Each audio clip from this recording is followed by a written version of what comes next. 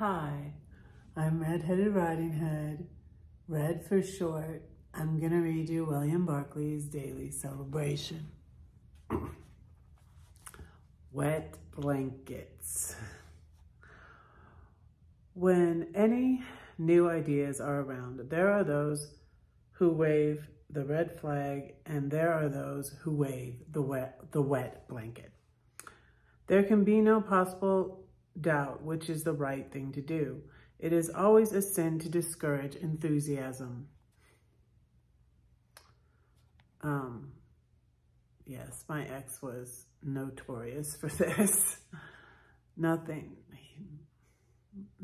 It's like you can do anything or have any idea that he thought was good, you know, any job I wanted to get, you know, and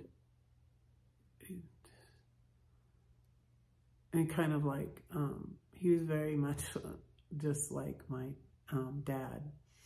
My dad was that way also, never encouraging, never, and I think that's why it's one of the main reasons I feel most of my brothers, except for my one brother that's left now, really always did not do well. My oldest brother tried, but he struggled with the drugs all of his life.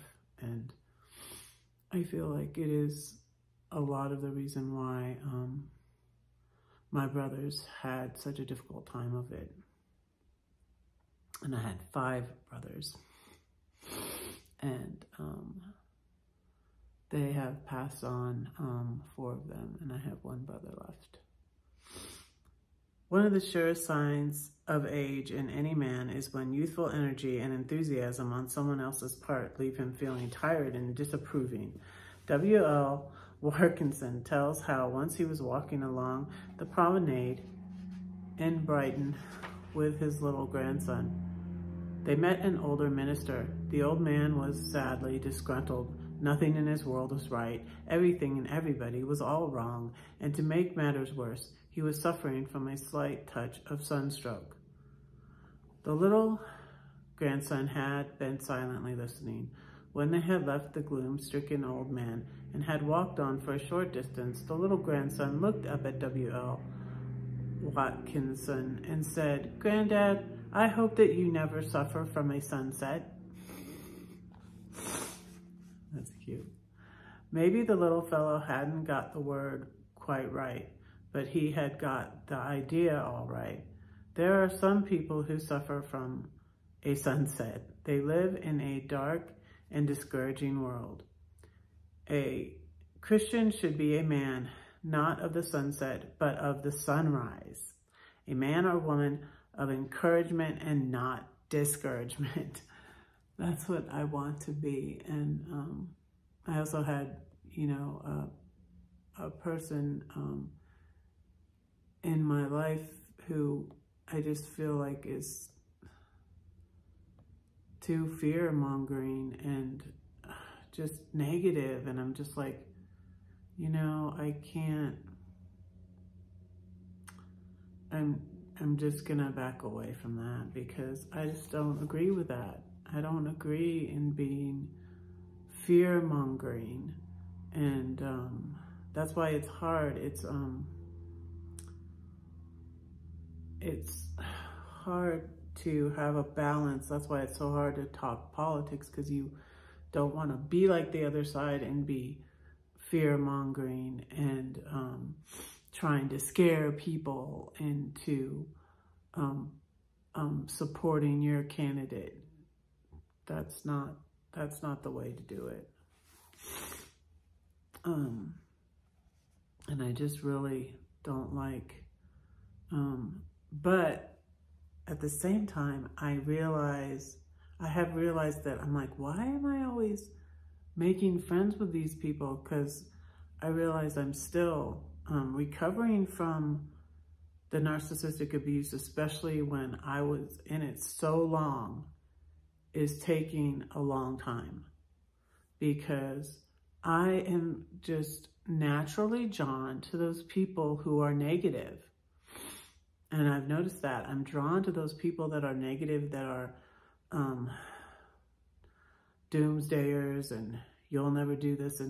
And it's one of the reasons why, like, I talk about my mean doctor and why I responded to that to him. And he said, you better do something now or you're going to become an insulin dependent diabetic. And he was just like so negative, terrible bedside manner. He actually stopped being a doctor. He actually like retired early, and I don't know what he's doing now, but everybody hated him because he was so mean. But I responded and I lost 30 pounds because I was used to negative, you know, affirmation, negative motivation. And I'm trying to change now where I want positive people. I need positive people that lift me up and encourage me in my life. And so yeah, I'm finally learning that. There are some people who have a very highly developed faculty of criticism.